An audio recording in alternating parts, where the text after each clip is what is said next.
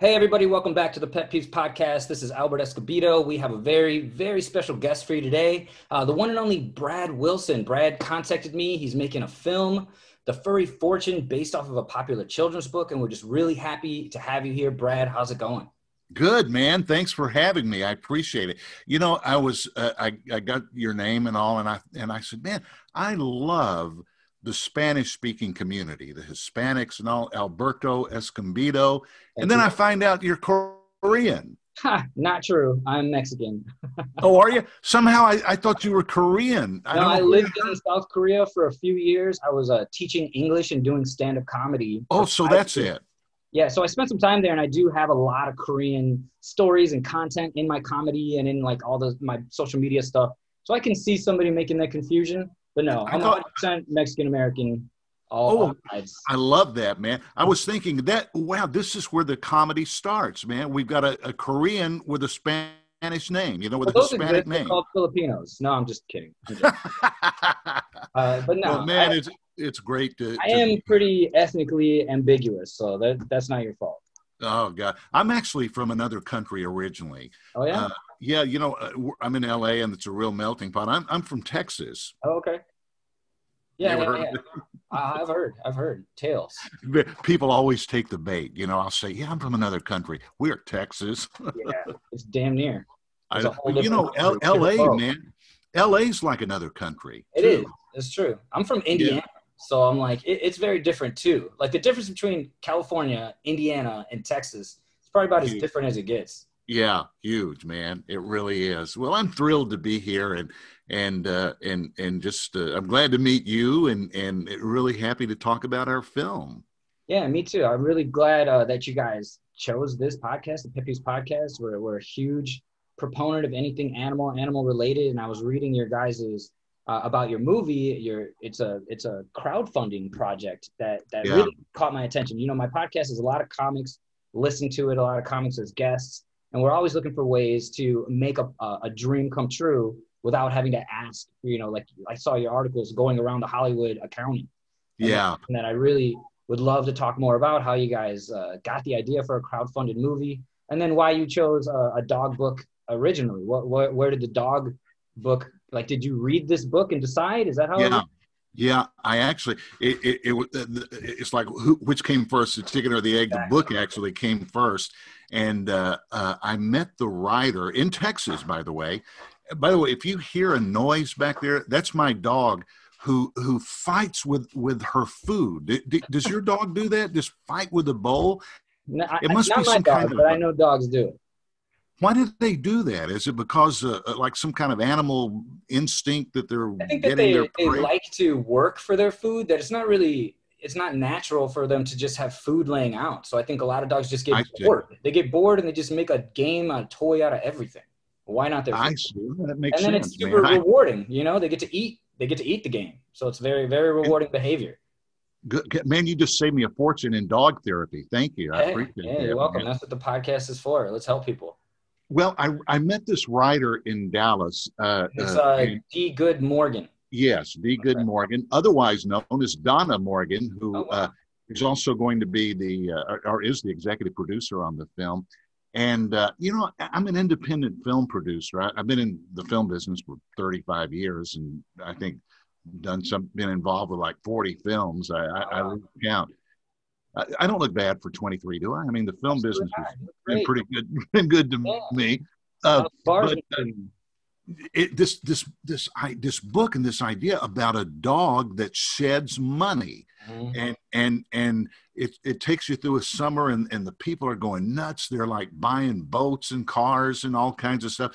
But then at the end of the film, you find out that they find out that it's not about money. Life is about family, Right. which I really love. Me too. I try to I tried to make kind of a not a change. I mean, I've done different movies, but I've tried to really concentrate on projects and films that uplift the human spirit. I mean, as corny as it may sound, I mean, I'm a film producer, and people that I'll never see in this lifetime will see my movies, and I feel a responsibility. I want to do good stuff. No, I And think you're doing the right thing. When I read the description, the summary, that it's a family film, and I was like, yeah, Yeah, we need more of that, more of that. man, you're not kidding. Do you have kids yourself? I have a Al? stepson, and then my wife and I we're working on a kid. That's good. That's good. And no, none myself. My stepson is 20 though, so he's hardly a child. Oh, good. Well, if you guys are fortunate enough to have kids, you'll see what I mean. But yeah, I have two daughters. And they're one will be 20 on Monday, and then I have another daughter. She's 24, going on 4, and when they were young, man, you go to movies and you just cross your fingers. Oh my God, what's going to come on? So I hear you. I mean, I think family movie and these distributors who distribute our film, man, they'll always say, find me a family movie, find me a family movie. Oh, that makes sense. I think so. Yeah. So anyway, it should be more trendy, more mainstream. I've been a teacher for a long time, teaching all ages, and I do think it makes a difference. The content, the media that the children are exposed to, it absolutely makes a difference. And we all loved the Disney movies growing up, so it's not like there's something wrong with that niche. Exactly. There's nothing wrong with that niche if you do it right. And this crazy town out here, this Hollywood, it's just amazed me sometimes how things just go right over their head. Some of them, they want to do these bigger kind of shoot 'em up blockbuster kind of thing. Yeah. But anytime a family movie is released, it goes to #1. But I don't know. It's just they don't. One movie you could take your whole family to. Yeah, it's crazy. A bit of an advantage there. It's crazy. So I did a movie. I've got a movie out now.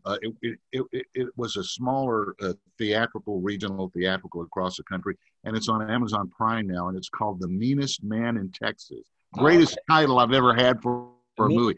But it's a true story. It's pretty rough, but it's very positive and uplifting, believe it or not, with that title. But anyway, the guy that directed that movie, I brought on, and he's going to direct The Furry Fortune, and his name's Justin Ward. And he took the book and wrote the screenplay. He's a great writer and a really, really good director. So he'll be directing the movie.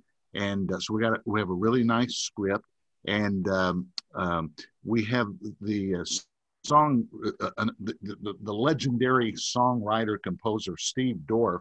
I saw that come on board to do the music, and I'm guessing all these people love dogs. Is that how you're selling it? They do, yeah. So. Well, they love me, Yeah, so hey, no. You're lovable. You're lovable. I like you already, man. You're from Texas. I like it. My wife is from El Paso, Texas. Before I say that, my wife. Is that my brother-in-law's from El Paso? Hey, isn't that something? Yeah, almost related. Boy, that's true. I mean, God bless them. They're having a tough time over there with that. Yeah, it's true. The COVID numbers are way up. That's true. My God, it's just horrible. And it's weird. You think it's just on the news, but people like my wife's friends, and they're really getting it. So it's really scary. Totally. I know. Well, my nieces and nephews, they live over in Midland, and 2 of them go to college in Lubbock at Texas Tech, and they're getting over it now. I mean, it's just. It's horrifying, that keeps coming up in the podcast since March, obviously. So the COVID comes up in conversation. I'd love to talk about it more, but I don't want to get off the topic of the movie with the director. You were talking about the writing, the screenwriting. It's just going to be a great project. I saw that it's a live action movie. That's surprising to me too. Yeah. It's not animated. It's live action, and of course, Steve. Oh my gosh! Here's a thing about the music. Steve Dorff is one of our legendary songwriters. I read that. I was like, wow, that's a big deal. Huge, man. Well, one of his best friends is another legendary songwriter, Paul Williams, and together they've written the music of our lives. Wow. Well, he and Paul are writing a song for the movie, like a theme song. So that's huge, man. Wow, that's awesome. That's huge, yeah. And then. This sort of like came in our life. You're young, but years ago there was a famous television series called Batman, and it was Adam West Batman. Adam West and Burt Ward, and Burt played Robin. Oh, well, wow. Burt's he later started a dog food company called Gentle Giants, and as it turns out, it's like. I think the number 2 or 3 fastest growing dog food company in the country. It's in every Walmart store. It's in Target. It's unbelievable. And he and his wife they adopt out Great Danes and other dogs too, but Great Danes. So they worked with scientists and invented this dog food. Albert, they're saying these dogs can live up to 27 years old with this dog food. Really? It's unbelievable. That's unreal. And I've had long talks with Bert about it. Well, anyway, I originally contacted him. I knew his manager, and I knew about this dog food. So I'm thinking, wouldn't it be great if we could have like a promotion, and maybe when the movie comes out, have a flyer or like a little poster in all of the packages of the Gentle Giant dog food, Absolutely. Well, long story short, we made a deal with Bert, and we're going to do that. But then Donna, the writer and the director, and I started talking. We said, wouldn't it be funny if we could get Bert to do a cameo in the film, as maybe Robin? So long story short, he's going to do it. That's and amazing. so, It's going to be a lot of fun, I think. And he's a great guy, and he and his wife are very serious about dog health, and they're actually going to give us some little tips to kind of organically put in the movie. Like one thing I was going to ask about that. Are you going to add stuff to the movie about some pet health and and organically in an entertaining way. Sure. But like this, who knew? I didn't know this, but you're not supposed to. You're supposed to elevate the dog's food instead of. So they're not leaning over to eat. Yeah, it causes mega esophagus. Did you know that? Yeah, I'm an RVT veterinary technician. I gotta know. Oh, that's right. That's right. Oh, well, I mean, I talk for hours to these people about dog health. It's really interesting. Absolutely. It is something that I didn't always know. I didn't always know about elevating the dogs when they're eating, but it's the big dogs with the big necks where they have more distance to cover. Yes. Over. Like a little dog doesn't have a lot of distance to cover, but a big dog has like 4 feet that they gotta, and then they gotta fight gravity when they're swallowing. So it causes tension in their esophagus. Then they have a lot of digestive problems, a lot of reflux. Totally. It's exactly what he told me. Exactly. And man, here's one for you. Here's a new one. He and his wife live with 50 dogs. They have 50. Most of them great. I asked you, I was talking to him last night. I said, man, when you get in the bed, I mean, do they like cuddle you? He said, there's 50 dogs in the bed, of course. Of course. Yes, they're all pushed to the corner. Yeah. But man, we've got some real positive things going on about the film. And, about the crowdfunding, I'd love to talk with you about that. I mean, it's I've been in this game a long time in Hollywood, and it's not easy, and some of the people and some of the things that go on in this town are just it's not my I tell people I thank God I was born in Texas. I at least have some morals about me. You know? Have some independence. Just to give the listeners an idea of what you're talking about. So you guys crowdfunded this whole film, and you got more than you asked for. It's just a huge success. Correct? Pretty close. Yeah, we're still raising money, okay. And we have just a little more time to go. And in fact, our attorney, I'll tell you about, he's our crowdfunding attorney. He called me before the interview. He said, "Now, if you can just say investfurryfortune.com about 50 times during the interview," he said, "it'll be great. It'll be great." But that is the place to go, investfurryfortune.com. Yeah, I posted it on the Facebook post, and I'll post it in the Instagram and Twitter also. So bless your heart. Hopefully it'll come out on Monday. What is that? November 15th or what's Monday? No. Well, it's the 16th because it's my daughter's birthday. Right. So yeah, 16th. And it's just that is our last week, and it's real interesting. This is a whole new thing, man. This it's called equity crowdfunding. Crowdfunding is a great thing. You throw in $100 or something, you get an autographed script and all of that, which is nice. This equity crowdfunding, it's a new kind of thing. It's not been done for movies as far as I know. I think we're the first ones to do it.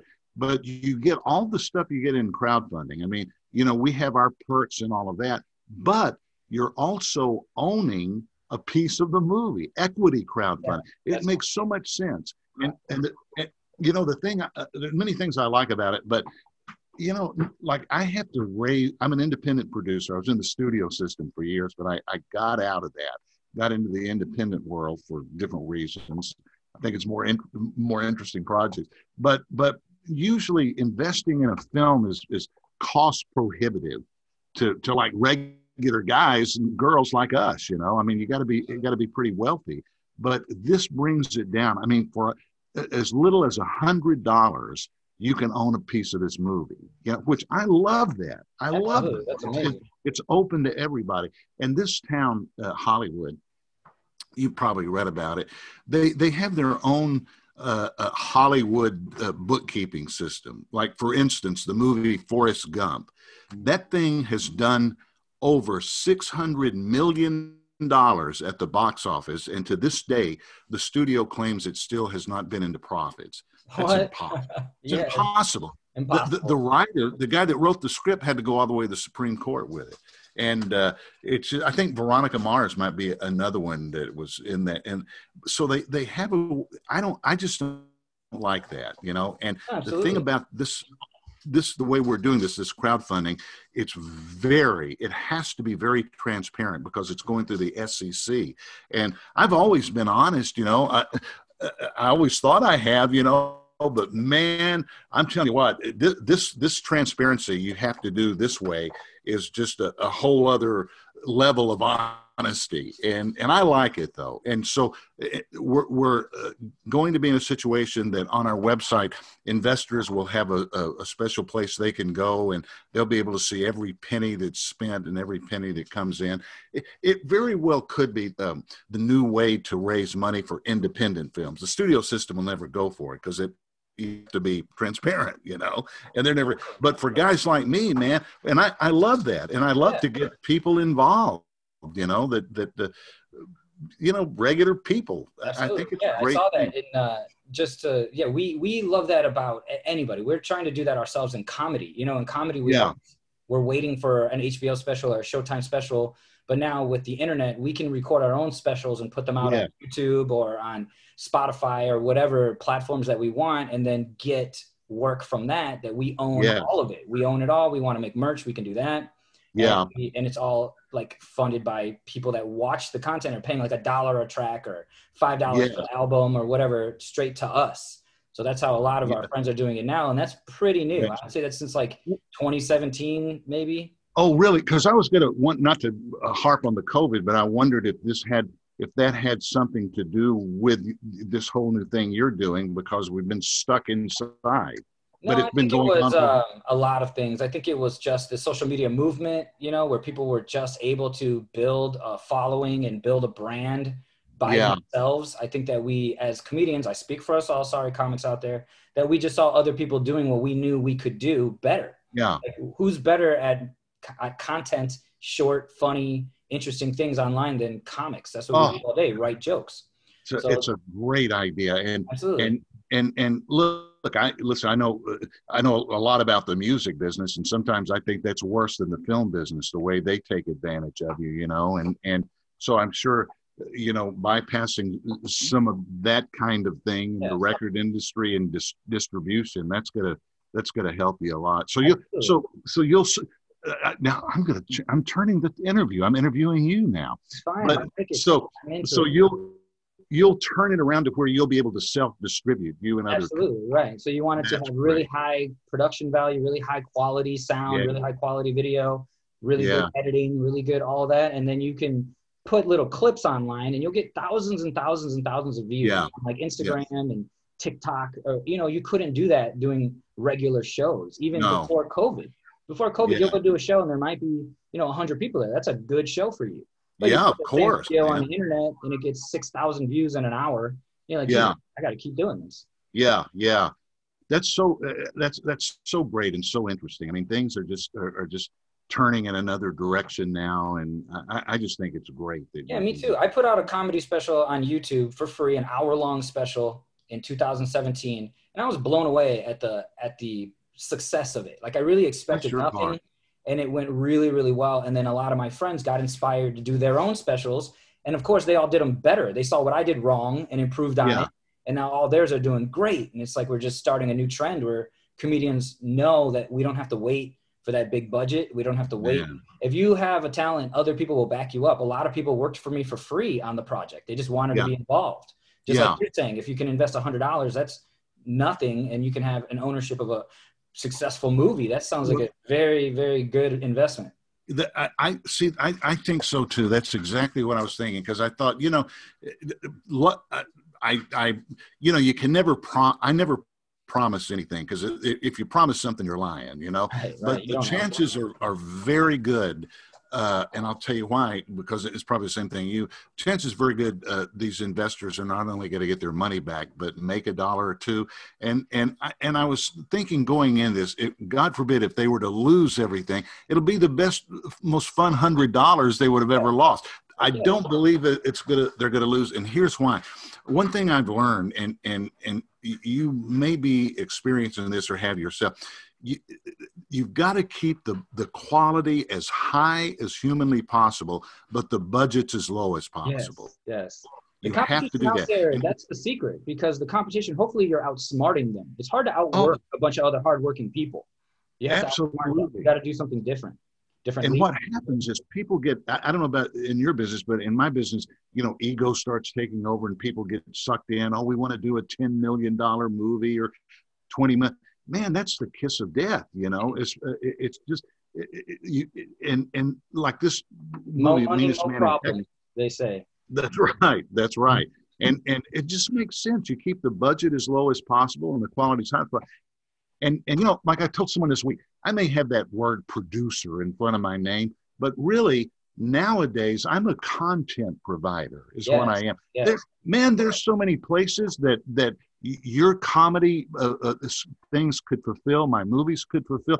Right. I don't have it anymore. My daughter gave me one of these, I think it's called a Fire Stick, So I took out my cable television, but before I did, I was on, I forget what it was, but there was like 3 tiers.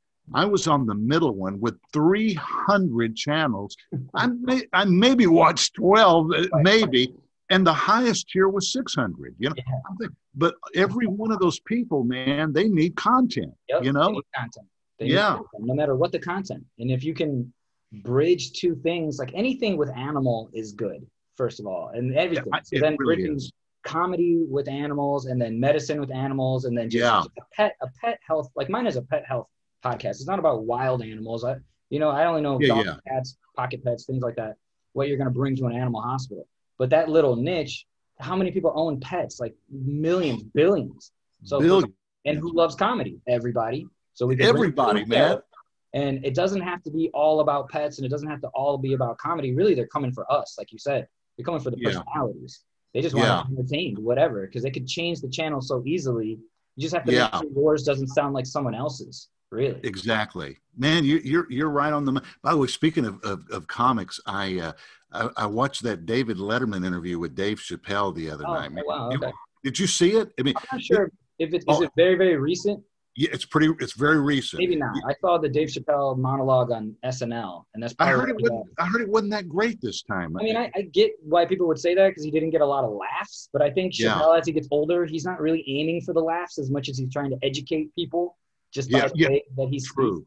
Yeah. And I think people that don't know Dave Chappelle's comedy take him the wrong way a lot of times. Like sometimes he's not joking. Sometimes he's just saying stupid. And you're like, oh, that's not funny. Like, yeah, that part didn't mean to be. You didn't mean that part to be. Yeah. Funny. I think. See, I bring my own sound effects, man. What's the dog's name or his? Bear. Hi, Bear. How's it going? By the way, I don't tell anyone from Texas this, because they already think I'm nuts living out here in LA. But this is you'd think me from Texas and a manly man like myself, I'd have a Great Dane this is a Yorkie poo. Oh, wow. You went straight Los Angeles on him, didn't you? Oh my God. And of course my daughter, she's 7 years old, this dog, and she finally wore me down, and I got the dog for her. And of course it lasted 30 minutes, and now, like my daughter's got a boyfriend now. She's never here. I find myself talking to this dog. Oh yeah, man. That's your dog now. That's your best friend. Yeah, I know. Hey, you know what I was going to say? That's interesting you said that. I think sometimes, tell me if I'm wrong, but a lot of times comedians are not joking. I mean, they say stuff that comes off funny, but it's really not a joke a lot of times. Oh yeah. I mean, I would say like it all has to come from truth or it's not really that funny. Like I think when comedians are starting out, Yes. they think like a child. You think like a cartoon. Yeah. Like Yeah. comedy has to be slapstick or shock value as a young Yeah. comic because that's what you think is funny because you're probably 21 and you're a Yeah. dummy. But as you get older, you realize like you have to entertain more than the college frat guys. You know, you have to be That's more right. broad than that. You have to have a little bit more perspective. So you can't Yeah. have much perspective if you're young. It's just impossible. That's true. So it That's takes a while for exactly right. comedians to get to the point where they can be honest about things. But in the beginning, it's like a little bit of truth and a lot of joke. And then as the comic matures, it switches. It's a lot of truth and a little bit of joke. But the better they are at comedy, and it depends. Like you have a storyteller that's going to talk for 5 minutes and then tell a joke, or you have a punchline comic like Anthony Jeselnik, and he tells a joke every minute, you know, or every 30 seconds, he's got a punchline. And that's just a different kind of comic. But I think on both ends, the more true it is, the more funny it is, because smart people will realize that it's harder. It's harder to make something true funny. As something you're just making up, that's not that hard to make funny, but something true, you got to dig. You really got to put your words together properly, or smart people are going to not laugh. And the more truth, the more people get that, right, and can identify with it in their own life. And then the tension builds. Let's just say when you're speaking truths and people are identifying, they're tense, and then you hit the punchline, and then the tension is relieved, and it's a bigger laugh, and it's more lasting. They'll remember that later. They're gonna think about it later, and that's really what you want, because then they come back. You know, it's so interesting. That's so close to good acting. You know, let me name drop as much as I possibly can. Great. But you know, I spent 11 years with Robert Duvall, and we did like 14 movies together. And we talked hundreds of hours about acting. It was just fascinating, you know, how he got. And one thing that he always said, and it's very interesting, he said, you know, if you take all of the acting classes and the books and the videos, everything you've ever learned about acting, and put it in a big pot and start boiling it down. He said, acting comes down to two things and two things only. And that's talk, listen, talk. And it all has to be grounded in truth, you know? And it's interesting. I never thought about that in the comedic world, but it's the same thing, isn't it? It is. I think about that like an actor. They have to find some truth in whatever they're performing. They have to recall a memory or just make it up. How would I feel? And how would I really react? And that's right. If I were this character, obviously. And a lot of it is like the more believable, right? Then it's more truthful. But, you know, the acting part comes and the comedy part comes too, where you don't know as the audience member, you're not sure which part of it is true and which part of it is joke until I tell you, unless I let you in on the joke, which is another part of comedy. Like there's a little bit of this that I want you to not be sure of. Was he telling the truth on that part? Did he really mean that part? Like, there's a little bit of mystery. I'm a little bit of a magician. I'm not going to tell you my truth. Yeah, that's true. You want them to like you and not like you. Like you do want to play both sides. You want them to agree with you, even though they don't want to agree with you. Interesting. By the way, you said Punchline. Did you ever see that movie years ago with Sally Field and Tom Hanks? Yeah, of course. It's great. I think it's a great movie. I have a feeling that's probably pretty real. I think from what I've heard and what I believe, it's pretty close. I saw that movie, and of course, I'm a critic. You know, I thought a stand-up comedy movie is not going to be very accurate, but they did a great job. Tom Hanks is amazing. What are you going to do? He's great. Yeah. He did a great job. Sally Field, the world that they lived in. It was, I think they pretty much nailed it as far as a movie goes. Yeah. I think it seemed to me like they did, and I don't know, you know, the behind the scenes. If you get a chance, and I'd really recommend watch that latest interview with David Letterman and Chappelle. Chappelle, he's the guy's so articulate and so smart, and it is so interesting. Yeah, he's my, he's my inspiration. That's the whole reason why I started doing stand-up. Oh, is that right? Dave Chappelle's comedy specials when I was in college. It was just like, I was addicted. I was obsessed. And that's how you get good at stuff. You got to become obsessed. You know, I recently watched, and I don't know if it was the old one or an updated documentary on Richard Pryor, man. That guy was unbelievable. They have a new documentary series on Showtime about the Comedy Store here in West Hollywood, and it's really interesting. It's about all the people that performed there and came up there and became famous there, or were famous before and started working there, and how much they appreciated that time And there's a lot of it about Richard Pryor. He was such a big influence on the whole comedy world, but his home club was the Comedy Store.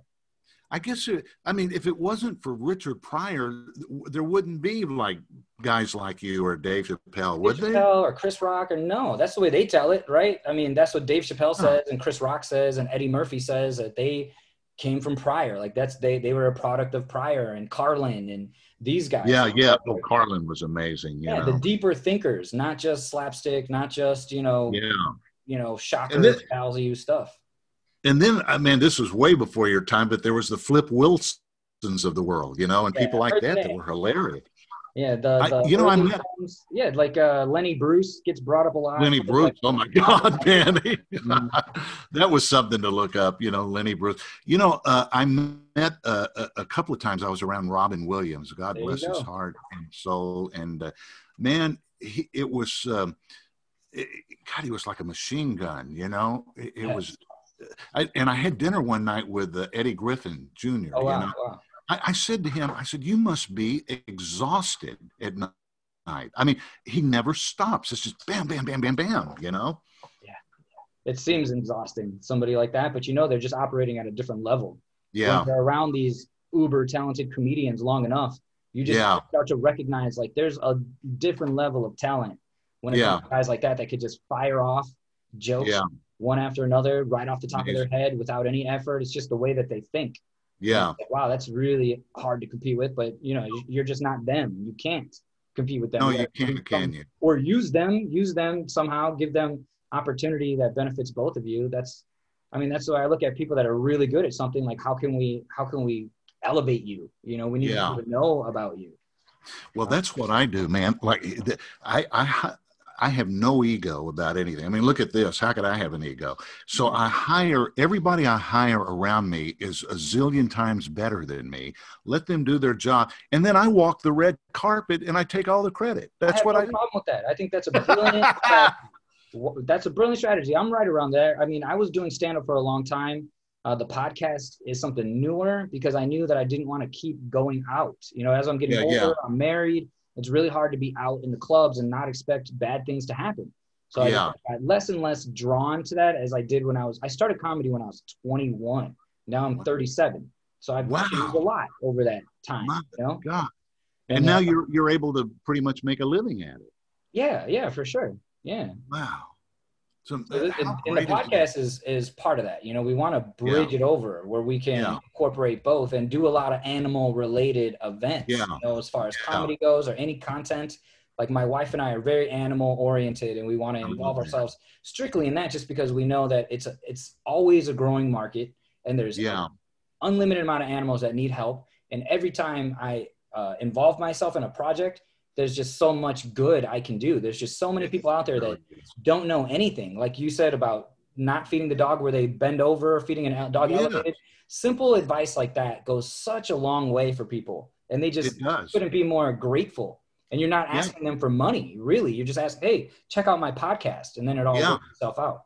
Exactly. And listen, man, I think there's people out there like myself. I didn't know I was a dog guy. I had no idea, but man, I've turned into a dog guy, and I love it. And more than I, but in the pandemic and this zombie apocalypse, shelters have run out of dogs. People have just adopted. I just think that's fantastic. I do too. I am a little worried if you want to hear my devil's advocate perspective. I do worry about if things go back to normal, people that at one point spent all day every day with their dogs suddenly are going to leave their dogs home alone for hours and hours and hours while they go to work. Might not work out for you guys. Like I think a lot of people need the education before they go out and get a dog because of COVID. It's not enough that you're lonely. That's not the dog's problem. You know what I mean? But then on the other hand, go ahead. People have seen now that they can work from home. And I think we're going to see more of that. I think, No, you're absolutely right. There's no going back. A bunch of businesses have figured out a way to make money without bringing people to work. Why would they go back to renting space that they don't have to rent? This is great, man. I mean, I don't have any pants on right now. But It's great, isn't it? I almost did this in my pajamas, but I was like, you know what? I haven't met these people before. Let me go ahead and put on a shirt. Hey, oh, and by the way, talking about dog movies and our movie too, investfurryfortune.com. I got to remember to do, but Invest in Furry Fortune, the movie. What is it? Investfurryfortune.com. Investfurryfortune.com. And then you can read all of that. It's a great site. But normally in a normal situation, what you do is you finish your movie, if you're in the independent world, and then you take the finished product to a distributor and you let them see if they're going to distribute it or if you got to go down the road to the next distributor. Man, one of the distributors I work with, I sent the script. This never happens, man. Based on just the script alone, they've given us a letter of intent to distribute the film. It never happens. It never happens. Now, awesome. At the end of the day, I have to look out for the investors, and I've got to make the best deal, Sure. But the fact that we already have that on the table just based on the script, says something about family movies and dog movies. And I've worked with them before, and, it's a clear sign that what you guys are doing is good. It's working. Yeah. Yeah, I think so. What we're thinking about too, we've been talking about, we're because of the crowdfunding and the perks and all that, we've got to go through a little bit of a rewrite on the script in January to add certain things. And it came up the other day, wouldn't it be nice to maybe add a scene with maybe a service dog or something in there? Because already the dogs that we've already changed the dog to an adopted dog, a rescue dog. That's our main, it's going to be a rescue dog, but maybe another scene with like a service dog or something would be nice. And at least it's mentioned that the service dog and what it can do, or maybe, I don't know, the process that it takes to get a service animal. Like, it really is good. I think a lot of people in California know about it, but not everywhere else. Yeah, I think so. I just think they're a great opportunity, to use in a positive way. And I'll be honest with you, until I started talking to Burt Ward, I tell people I may be slow. I'm from Texas, but I eventually get it. You talk slow. That's all.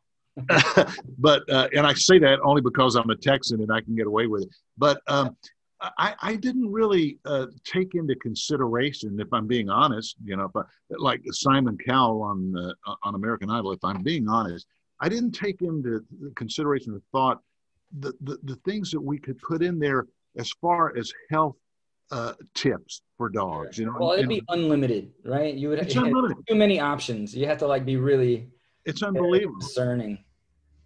Yeah, so they're taking the script and they're going through it, and like we said, it's going to be entertaining but organic. But I mean, it's a great opportunity to do that and educate people. Yeah, you think maybe just given the opportunity, you'd want to at least introduce some ideas, maybe just some exposure to an idea. Yeah. People are like, oh, I wonder what that's about, and go look into it later. Yeah, that you don't have to fill up a whole page of a script. Oh yeah. We gotta make it. It has to be entertaining, so it has to fit in there. Something just mentioned or something in the background, and I mean, it's really hard even for this podcast. Like, if I make it too much about the animal medicine, it's boring.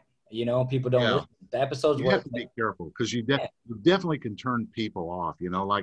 Like for instance, I'll just give you an example. I've done quite a few faith-based films, and I never wanted to do the kind that like hit people over the head or preach to the choir.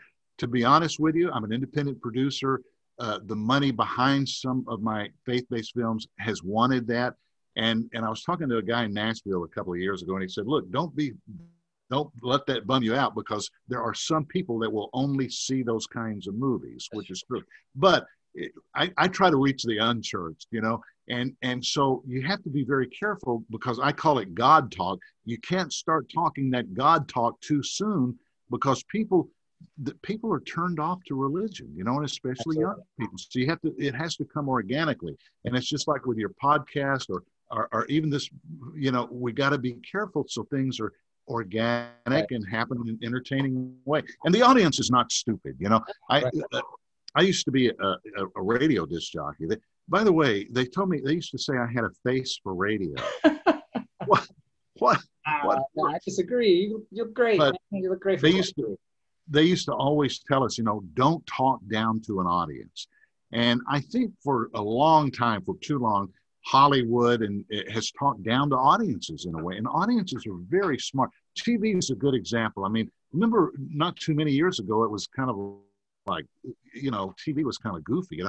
but man, the writing on television now and some of the acting, it's better than movies, Mhm. because they're not talking down to the audience. And Yeah, so well, it's the age of information. People know, like you said, that the audience is not dumb, and you have to really no, speak their language. You got to talk at the that's same right. level. That's a challenge. But you're really, It is. hopefully, you're trying to educate as you're trying to entertain. Like that's Yeah, the easiest way to not do it on purpose. Like you said, it has to be organic. Okay, how can it it be organic? does. Well, we must Like you think, actually be trying to accomplish something good here, teach them something. and you don't think the audience watching now didn't know I didn't have pants on? Of course they didn't. They knew I didn't have pants Big on. Well, reveal. they're Yeah, not. we guess. By the way, how do you like our background? These I guys was look gonna at your tell back. you, it's amazing. It makes me happy. It makes me want to go take my dog for a walk. It makes me want to see the movie. I'm a big fan. Yeah, Some cute ones. we really think. I mean, we really this has all the markings to be really a classic. Yeah. Like they call it evergreen in the film business. It just keeps going and going for years to come. Hey, And who I doesn't love think, a good animal movie? Some of the classics, right? You grow up with them when you're a kid. You watch them yeah, like every couple of years. Then you turn your kids onto them, and yeah, it's there forever, forever. yeah. Get it? Forever. Get what I did?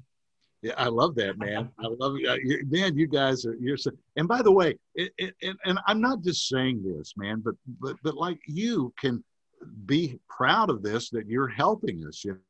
I mean, you really can. No, And I am proud. I was blown away. Like you were saying when you got the offer, that you just were like just happy that it started off better than you would have predicted. And the same yeah, thing when I got the contact from Jessica when she contacted me, I was like, oh, this must be some kind of scam. What do you mean? Like it's too good to be true. Like you well, really some want to people be on think that. my little podcast? And I was like, okay, let me look into it. And I saw it was a big project, and I was like, wow, this is really awesome. Like Uh, I'm the one usually reaching out to people. Nobody reaches out to me. But the podcast is growing. Like I've been talking about it for a long time. It keeps growing and growing and yeah, growing. it is. And and it's very organic. Like I'm not putting, you can always do more. You know what I mean? You can Yeah, always, yeah, yeah. and I have plans for the future of what I want to do. But in the meantime, it keeps growing. So it's like, okay, let's That's just so keep great. riding the waves, see what happens. We got Yeah, Brad man. Wilson on now. We're doing great. And it like the big deal out here. I never was one to play the game. I mean, I just didn't. I wanted to kind of have a life too, But man, you could go out every night and connect with people and do all of that stuff. I just never played the game, but it's good to connect with people. And now, like you and I have met and are connected, and I'd help you any way I can, man. I really believe in what you're doing, I'd love to be able to be a Okay, piece come of on your to a puzzle. show. We got an outside show in Inglewood on Sunday, the 15th. It's your daughter's Oh, wow. birthday. She's invited. But it is an outdoor show, 4 comics. It'll be about an hour and a half. And this episode is going to come out after that, so none of these people are going to hear it. But we're already advertising it Oh, online. wow. It's a fun outside show with some really, really very talented comedians, like people that I'm just honored to share a stage with. I Yeah. went out to do the show Yeah. that I'm producing, I'm hosting here in Inglewood. It's Good called for Parks and you. Recs. It's an outside park show. Oh, good. I'm going to write that down. Parks and Recs. Okay. Recs. I love that. Yeah, You know, WRCKS, Recs. oh, that's great, man. In Inglewood. I remember years ago, it's interesting, you may not know this, but Robert Duvall and Dustin Hoffman and Gene Hackman were all roommates in New York. Did not know And that. Those are like the Rat Pack. yeah. And there was some great New York actors. I mean, really great New York actors. And some of them made it and some didn't. But Bobby Duvall would talk about how, the ones that did make it were like the cream and how it rose to the top. I guess you see that too in the comedic world, right? I mean, the Absolutely. cream. There's no Yeah. question to the people that are more talented. It's just like you can't argue it. But like, say I came from Indiana, I was doing comedy there. I was doing comedy in Michigan and Chicago, then in South Korea. So I've done comedy a lot of places. So I thought I knew what talent was. But then I moved to Yeah. Los Angeles and I was auditioning at these big world-renowned clubs. And these guys are coming out of the gate with like 1,000 times more talent than I have. They have in their little pinky. And it's like, wow, those people are the cream of the crop. You have to meet them though, to know that they're regular people. They're just like you. They just have another gear that you don't have. And you just have to really respect them. Was it intimidating? Were you intimidated seeing that first time? At first I was. When I first moved here, I was very intimidated. But as I became friends with those people, they don't have everything going for them. They have that talent, but you have different talents. Everybody's good at something. So true, man. Yeah. So you just have to find what you're good at. You can't compare yourself to others. That's horrible. It's just gonna defeat you. No. So in the beginning, I just didn't know, because I came from where I was a big fish in a small pond. I was the funniest guy in the scene. And then I moved to LA and nobody gives a shit. Nobody cares. If you were the funniest guy in Indiana or Korea, nobody cares. You have to come there and prove yourself. But you can do it as long as you see what other people are doing that works and try to learn from them. It's like, people say, oh God, you're a producer and blah. Man, it's not brain surgery, and I guess it's not, I know I'm trying to downplay anything, you just got to work. Call my audience a bunch of idiots. It's all right. No, man, but it's just a lot of work, man. You got to work for it, don't you? All the people I know that are successful are because they work hard. The ones that are just talented make it only so far. It's the ones that have it both, the drive and the ability. That's right. I mean, listen, man, look, hey, and look at Jay Leno. I mean, I know as a fact that guy went to every affiliate in the country either before or right when they gave him the Tonight Show, or maybe before. He worked for it. Yeah, that's the stories I love, because I know that's more likely than the presto changeo Instagram fame overnight. Like that lightning fast fame. That's like winning the lottery. You can't play that game. You have to play the long marathon game. And know that everything happens for a reason, and that your time will come unless you quit. It does, man. Listen, I not to get too deep or anything, but someone told me one time, it is written. It is written. So it's already written, and the timing is everything. And I always, I believe in God. I believe in a higher power, and I just believe He's in control of everything, and I think about that. And I've gotten to the point now, at the risk of sounding like a whack job, if a door closes, and by the way, and I tell my girls, there's not a day goes by that I don't get the rug pulled out from under me. But I've learned to live with it and roll with it. But if I have a door shut, I immediately say, thank you, God, for shutting that door, because I wasn't supposed to go through it, in my opinion, in my mind. Yeah, no, that's something my wife and I talk about a lot, just to try to stay sane in this world. Like, just because something didn't work out, that should be clear sign that that's not where you needed to be. You don't want to be a part of something that's going to end eventually. Then what was the whole point? You don't want to invest your time in that. But it is hard to look at it that way. It is at the moment. Very hard. You might take it personally, but you shouldn't. That's one of the keys to happiness. Don't take anything personally. Oh, God. I know, man. And as far as go ahead. No, I was going to say, somehow I worked it up in my mind. I go to all of my auditions because I've worked it up in my mind. This is probably not true, or nobody even said this, but I said to myself, these people come into audition. We're seeing someone every 5 minutes. They're driving 2 hours in LA traffic to get there. So I go to all of my auditions because I think, well, they appreciate a producer being there. I don't know if that's true or not, but man, they will go through 100 no's before they get a yes. And I say, you can't take it personally. I mean, how could you take it personally because you're there maybe 5 minutes, they don't even know you. Right. But it gets hard not to take it personally, doesn't it? Yeah. And earlier you mentioned, like, how much money do I make doing comedy? It's so inconsistent. I have a job. I'm a teacher. I teach at a medical school. Right. Yeah. So I teach. Oh, that takes the load off. Yeah. Program. And it is a teaching job is so nice when you're a comic, because I get to talk again. Oh. I get to practice talking. And I teach at a college, so I'm teaching adults. They're not children. And it's nice. It's really great. I have a great schedule, so I can't complain. But, I just refuse to let comedy limit me. The thing was with comedy, it's so inconsistent, the pay, that you can't have a normal life. And if I don't have a normal life, I can't write, I can't sleep, I can't focus, I can't be happy. So I have to get a lot of, and, as you get older, you need more stability. So as my stability increased, then my writing got better. my comedy improved, and the podcast started doing better. Everything fell into place, but I had to keep trying new things. Try this, it didn't work. Try this, it didn't work. Try this, it didn't work. Try this, okay, this works. Keep doing this for a while. See how that goes. And I've fallen ass backwards into so many opportunities that way that I have to keep doing it. I have to keep trying. Everything just falls into place if you keep moving. You have to, man. And thank God for that day job, man, because that takes the pressure off. Absolutely. You know, you said something. Go ahead. I was going to say, you said something about being happy. The very first movie I produced, here, I stand by for other dropping of names here. Love that, you know. But people say, I don't want to drop names. I love it.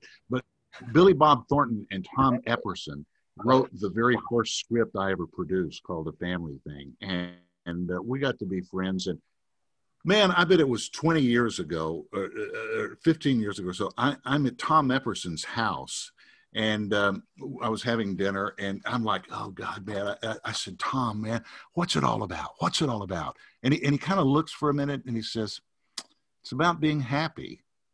And I'm telling you, man, 15 or 20 years later, I think I'm just now understanding that. It's weird, man, when you get older, you know? No, I think so too. It is like that. You can't, I don't know, like we were talking about earlier, it's hard to be honest with yourself when you're not happy. You have more of a tendency to lie to yourself and, just inflate things or make a bigger deal about something than it is, or spend way too much time thinking about something than you should if you're not happy. But if you're happy, it's easy to, like, something bad will happen, you let it go. Something good happens, you appreciate it.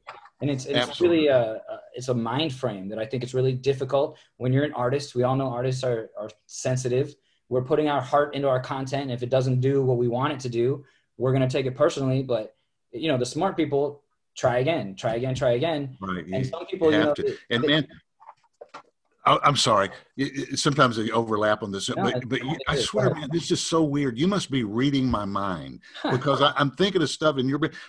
But I was just going to say this about the thing that we have, you and I and people in my business and your business, is we all have this heart of an artist. And man, that's a tough one, because not everybody understands that. Not everybody has it, and not everybody understands it. And the most weird thing, in a way, that I found is the people closest to me, like my family, totally don't get it. They totally don't get it. Like my mom, she passed away a few years ago. She lived out in Midland, Texas, and whatever film I had, oh golly, we're all excited to see it, bring it on out. And so I'd take a DVD out, man. This used to break my heart, but man, I finally got it. I said, they don't have this heart of an artist. Man, they put my film in that maybe I've spent, 3 or 4 years working on. I could set my watch, man, 15 minutes into it. Well, what do y'all want for supper tonight? But they don't understand. They don't. You know what? You know what I mean? I mean, of course. I have my comedy special out on YouTube, and I have family members that have never seen it, and I'm like, you don't love me. You don't care about me.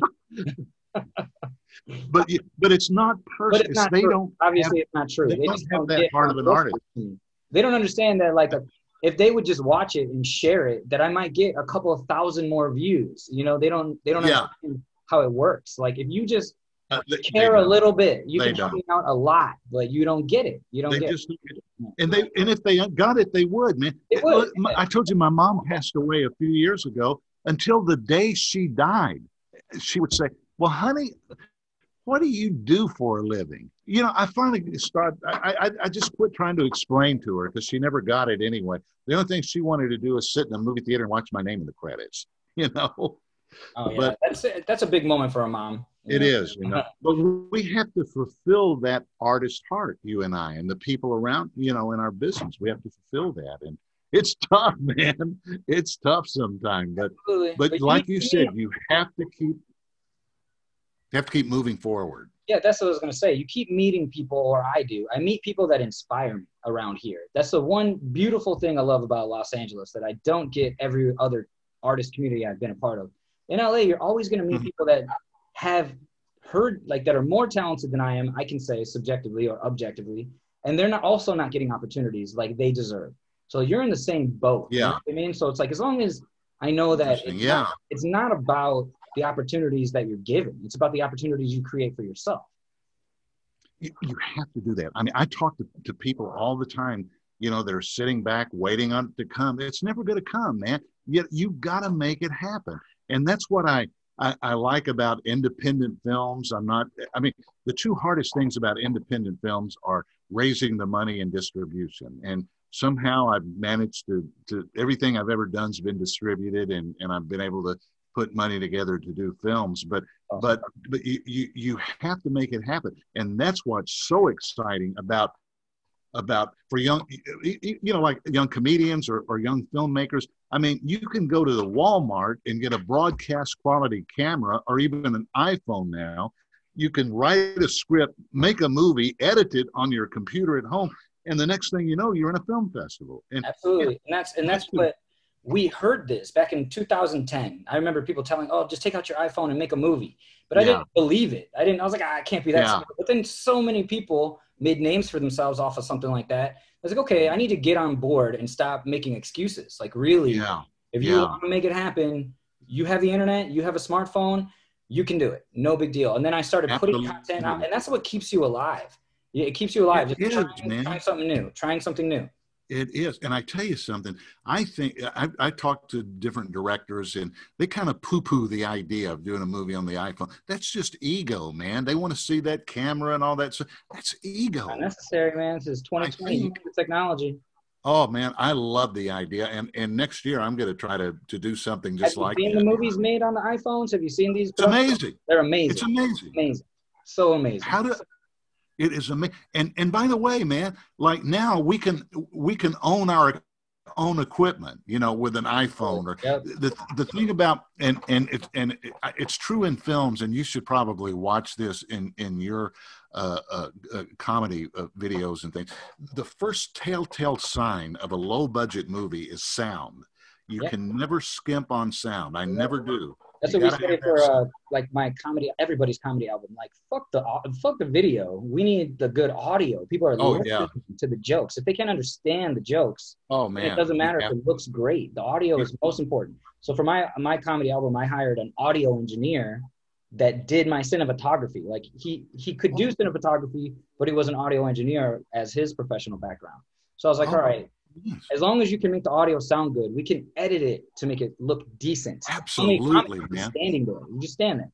Yeah, absolutely. We're about to take our first break. You okay with that? Okay. We're going to take a break. When we come back, we'll wrap up. We got about another 20, 30 minutes to wrap up. Okay. We got a couple of segments, and so we'll get into those. But right now, let's take a quick break, and then we'll come back. I'm going to run to the bathroom, all right? Okay. I'm wearing those massive diapers, so I'm just going in my pants, you know. I need to get there. I need an indwelling catheter or something. Maybe I'll run to the bathroom. All right, I'll be back. Go. All right, we're back in. Thank you guys for taking a little break with us. We're back with Brad Wilson. Brad, we're here. We're talking about the Furry Fortune. We're about to start wrapping up. You want to be a part of my 2 segments. You don't have a choice. You have to be a part of them. Okay, are you ready? Okay, the only segment that involves you really is we always ask the guests how they feel about eating meat. How do you feel about eating meat? You know what? I can't tell you how much I appreciate that question. This coming December, in another month, will be 4 years that I haven't eaten meat or chicken. Wow, congratulations. That's so awesome. Thank you. I feel good about it. You know, I did it for health reasons, but then I started loving my dog more and animals more, and I feel happy about it. Now, I do eat fish sometimes, you know, but I don't eat meat. And by the way, that's another thing I can't tell my Texas friends, that I don't eat meat. Are you kidding me? My God, they have it for breakfast, lunch, and dinner down there.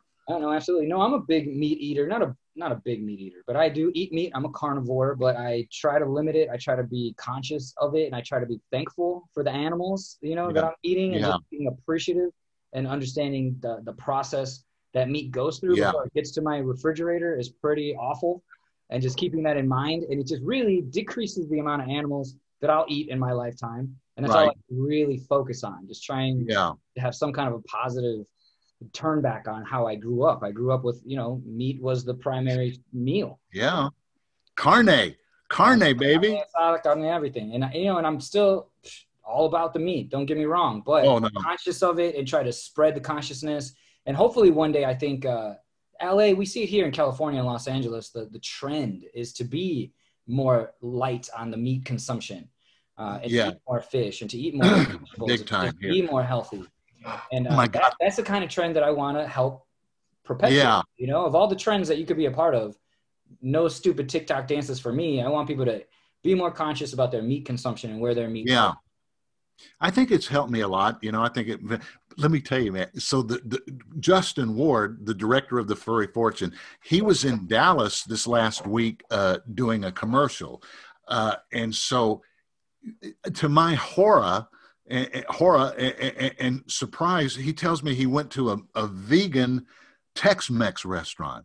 That's in Texas, man. That's illegal. That is illegal in Texas. Can you believe that? I mean, how good could it be without the lard and stuff? And man, when I first moved to Los Angeles and I was eating vegan and vegetarian, I had the lowest expectations, but it's pretty good. You can find a good soy chorizo burrito and all this soy product. Really? Yeah, man, they could dress it up and make it pretty good. It's not as good as regular chorizo. I'm not saying that, but it's good. It's edible, and it's nice to just like have other options sometimes. Well, it's true, man. Just go to a restaurant and try something new. There's nothing wrong with that.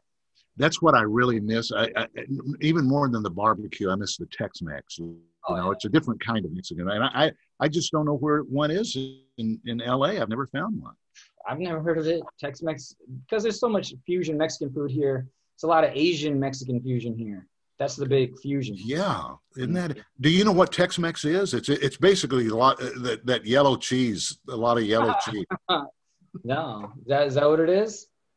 Yeah, it's the yellow cheese Mexican food. Hey, sounds good to me though. I think all the food coming out of Texas just sounds good. It just sounds like things every day in Texas. I mean, you know, I'm a C cup, you know, because I grew up in Texas, man. Yeah, so I never try to tell people like not to eat meat, just to think about it a little bit more. Yeah. The only segment, how do you feel about it? Because I take breaks from meat. I feel like that's a good way to go about it. Yeah. Breaks. Some meals are just meat free. Some of my meals are vegetarian or vegan. Just to force myself to eat more vegetables and to save some animals out there. You know, I can't look at a cow and tell you it's not cute. Cows are pretty cute. I know it, man. I know. I feel bad. But when I thought you were. I was going to say, jokingly, people should just own their own animals. Like if we all had land, we could all have our own animals that we could farm and eat. And that would be ideal, but there's no land like that around here. There's no, I mean, like my daughter calls them the McMansions. They have to build up here. There's no land. Man, before I learned you were not Korean and doing this podcast on dogs, I had a lot of one-liners that I was sitting on, but you know, they would have been not very tasteful. No, I used to do a lot of roast battle at the Comedy Store, and people would make fun of me that all the time because it goes together. Albert used to live in Korea. He works with dogs. Boom, there's a joke. It came up every single time. Some kind of animal. I love it. Or dinner. No, it's hilarious. That's great. It's just a joke, but it's really funny. I never, I always knew it was coming. Yeah. You knew that joke was coming, but that's what makes it fun. You knew it was. For sure. Every time. I love it. And it's hilarious. Okay, so the other segment on here is people actually send me pet questions on the internet. Do you have a dog? Do you have any pet health questions? Well, you know, my dog has one kind of a health problem, and I've looked online, and it seems like this breed happens, but I have to clean her eyes every day. They cake over, and to the point sometimes when she's sleeping, I mean, she wakes up and can't see, and so someone recommended some drops. So I clean her eyes and do the drops every day.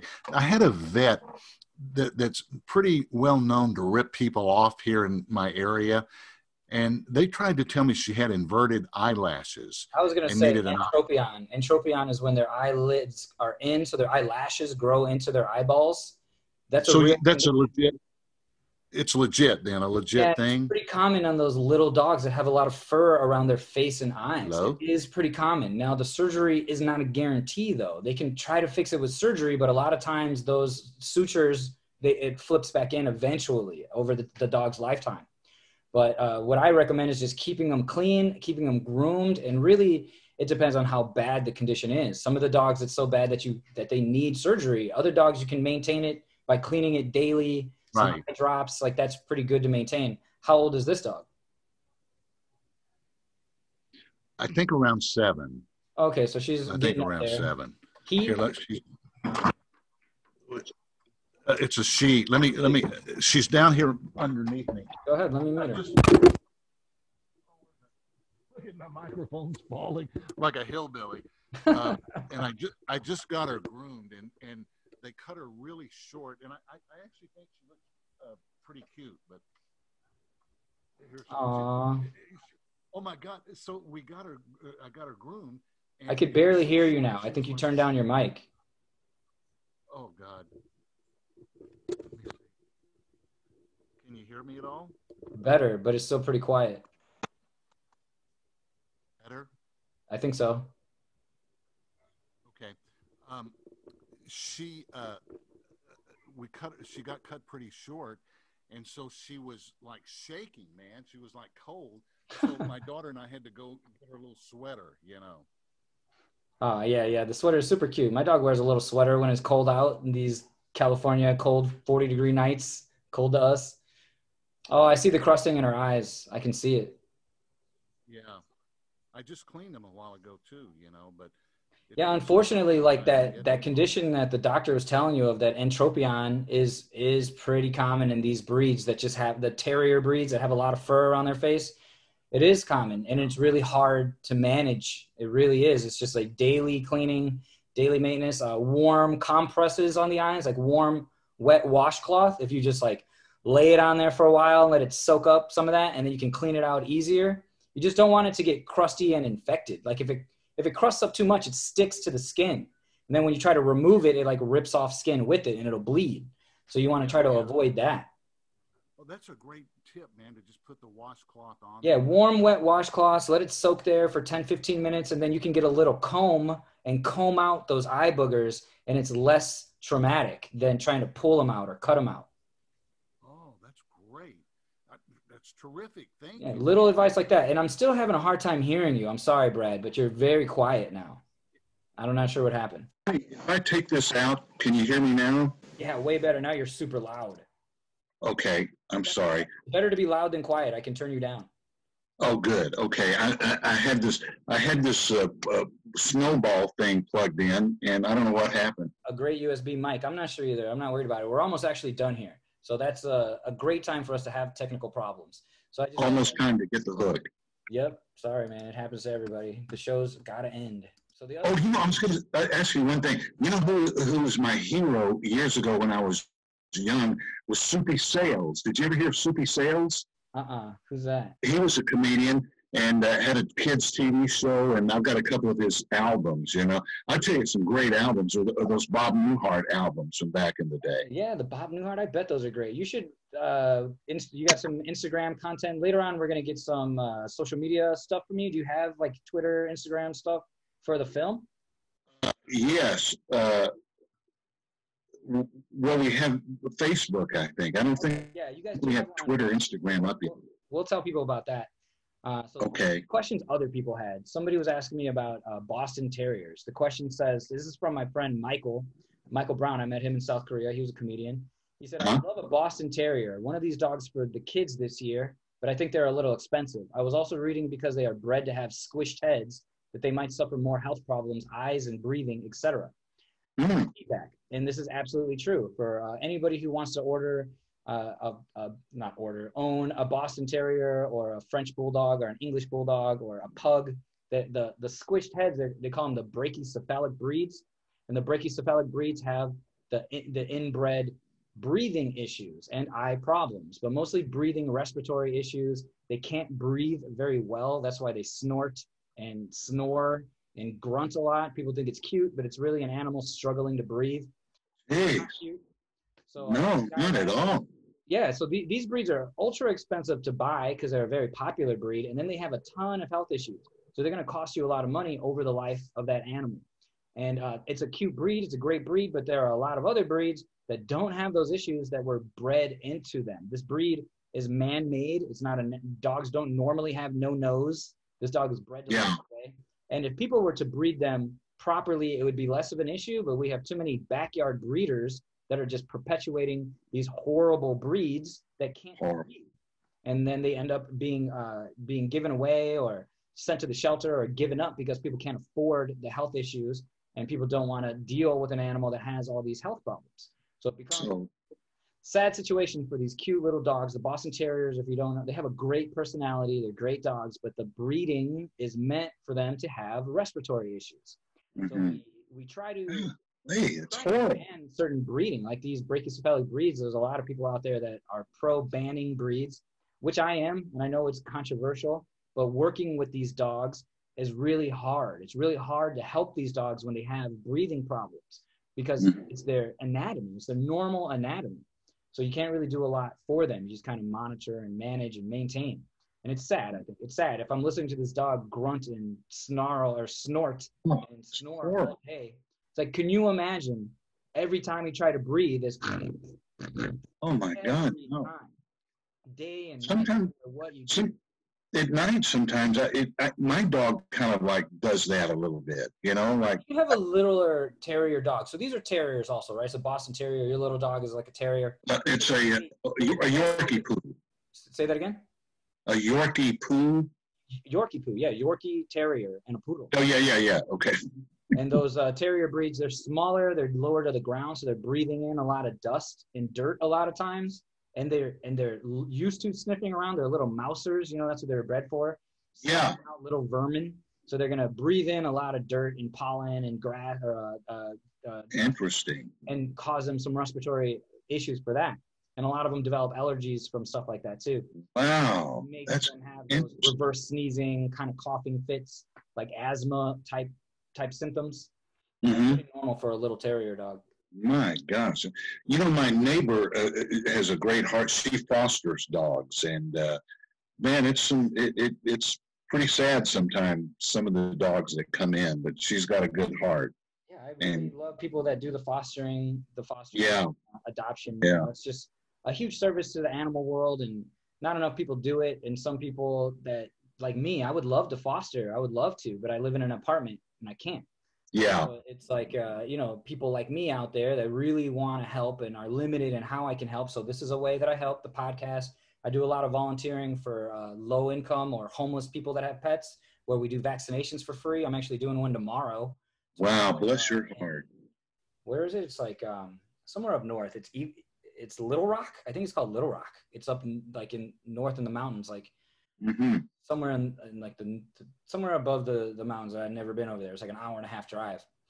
God bless you, man. Yeah, you got a great heart. It's so easy. It's so easy to help these people, and they get so much out of the help. And it's really like stuff that I could do with my eyes closed to help these people, and they're just super supportive and appreciative, and it's just a great thing to do. That's what it's about, isn't it? About helping others, and boy, you got a little connection. You make little connections with people, and you get opportunities from that, and some of them are better than others, but it's like you keep growing your little fan base, you want to call it, of people that appreciate your help. It's like, okay, I like that feeling. I do too, man. Well, I'm really serious. If there's anything I could ever do to help you in any of these things you're doing, I mean, I'm here for you. We're going to put this episode out. It's going to kill. It's going to do great. And then we're going to have you on for a second episode after the movie maybe, and have another. Oh, thank you. I would love to. So I got I'd love that, man. From the internet. Are you ready for this one? Sure. This is from my friend Mitch. I went to high school with Mitch. I think he lives in Florida now. He says, my dog is only 5 pounds and doesn't really go anywhere. His question is about a leptospirosis vaccine. Leptospirosis is a virus that's spread in dirty water that animals pee in. Like if a raccoon or a fox or another dog that's not vaccinated has leptospirosis, this virus that's in the wild, it's just in the dirt. They can pee in the water, and if another animal drinks that water, like from a puddle or a stream or a lake or whatever, they can get this leptovirus that really shuts down their kidneys. So the question is about lepto. He's asking, my dog is only 5 pounds and doesn't really go anywhere but my backyard or not far from us when traveling. The vet recommended it, and we gave her the booster, and she seems very slow and weird. But I read some back and forth on especially for small dogs. So this is kind of a two-part question. Vaccinating small dogs is tricky. They can get vaccine overload pretty easily. We're going to give the same amount of vaccine to a Great Dane as we would to a 5-pound Chihuahua. So we have to be careful about overloading them. We want to do vaccines in stages. For a big dog, you might be able to do them all at once. For a little dog, you would do a few this week, a few next week, a few the week after that, and kind of space them out. But for this lepto, it depends where you live. If you live in a place where there's a lot of wildlife, you need it more. If you live in a place where a lot of people are not vaccinating their pets, you need it more. Now, if you live in the middle of nowhere and it's just you and your pets and there's no wildlife around, then you probably don't need it. But how many people live in that environment? There's probably unvaccinated animals around. There's probably raccoons and possums and cats or whatever in your neighborhood that could have it. So it's really like up to you. These kinds of vaccines, it's just like vaccinating your kid. Like the doctor could try to sell you on it. The internet could sell you on a different idea. I could sell you on a different idea, but it's really up to you. Do you want to vaccinate your pet for something that it might never come in contact with? It's like the COVID vaccine. Do you really want to get vaccinated for something that you might never get? Or do you want to vaccinate just to be safe?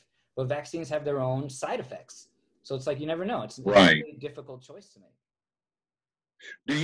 Would you recommend, because I have some friends that had a dog that kind of lost its mind, and they feel like the dog got too much of rabies shots, too much of a shot too early, and they did some kind of research. Is it okay to continue to get rabies shots for your dogs through the years? Or?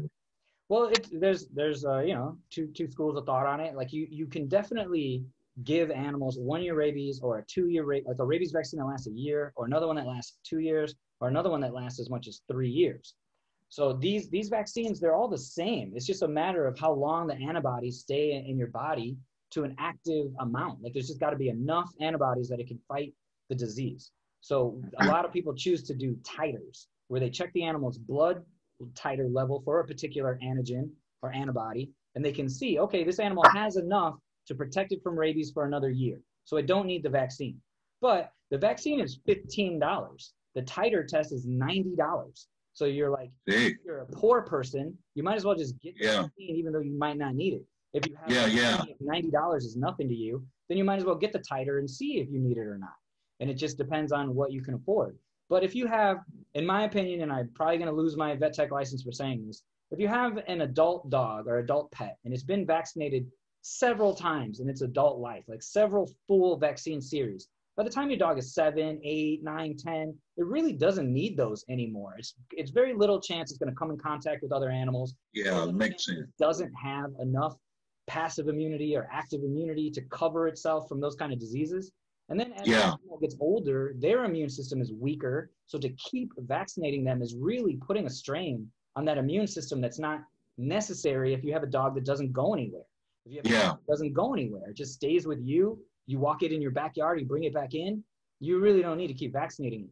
But then the 1 out of a million chance you take your dog for a walk and another dog comes and bites it, or you take your dog on a hike and a raccoon comes out of nowhere and they start fighting, then suddenly you wish you got that rabies vaccine. But those are really rare situations. It's pretty rare. Yeah. God, man, this is great. I love this. Thank you. Hey, you're welcome. Here's something depressing. I went to, at a certain age, and, so I got a pneumonia shot the other day. So somebody said, get a pneumonia. So the guy, I didn't know whether to laugh or cry. The guy says, well, you'll never have to get another one the rest of your life. And I thought, man, if I'm not depressed enough already about being an old guy, so I'll never have to get another. You'll ever need, buddy. What in the world, man? Hey, that's what a dog at the age of 7 is like a man at the age of 50. Like it's your time is coming. It's like you're not gonna start looking at the reality. And that's sad for people when we tell them about their dog at 7 is considered a senior pet at 7. So anything I know, man. I know. You should just be grateful. If your dog lives to be 8, that's a great life for a dog. If your dog lives to be 10, that's a great life. And 15, 16, 20, that's possible. But don't have your heart set on that. They all get sick as they get older. They do. It's just bless their hearts.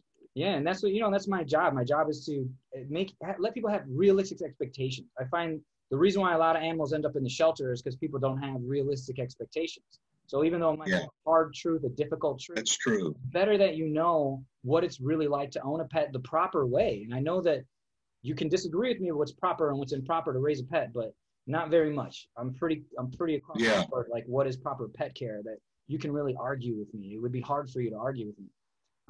Of course, man. There's different schools of thought. You can have the outside dog. You can have the inside dog. You can have the dog that's both. You can have the dog that does a job, that actually herds sheep or, lambs or something. It's not the same as your little Chihuahua puppy that lives in your purse. Those are two kinds of dogs. Yeah.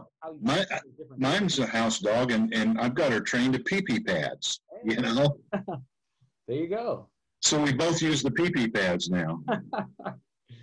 Yeah, you just wrap yours around your waist and call it a diaper. There you go. That's right. The NASA diaper. Well, I'm glad you're here, man. That's all my segments. We're about to wrap it up here. Man, I've loved it. Thank you, Brad.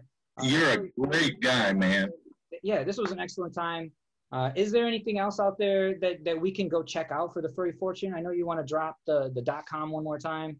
Yeah, just if you could just go to investfurryfortune.com. Here's the furryfortune.com. Yeah, and that would be great. We'd appreciate it, and you could read all about the movie. And man, I have really enjoyed this. You're a great guy, man, and great heart, and I really appreciate you helping us out on this and telling people. Thank you guys for reaching out, and everybody out there, check out the podcast. This will be episode 44 or 45, I think, something like that. It'll come out on Monday, November 16th, and we look forward to the Furry Fortune coming out. When's the release date for this? Any kind of? Well, we're going to start shooting mid-March, and so it'll probably be the end of the year, first part of next year. It takes 2021. Yeah, probably something like that. Yeah. All right. Well, we just want to be invited to the premiere. Remember that. Oh, I want you to come, man. I want you. And we'll bring my dog.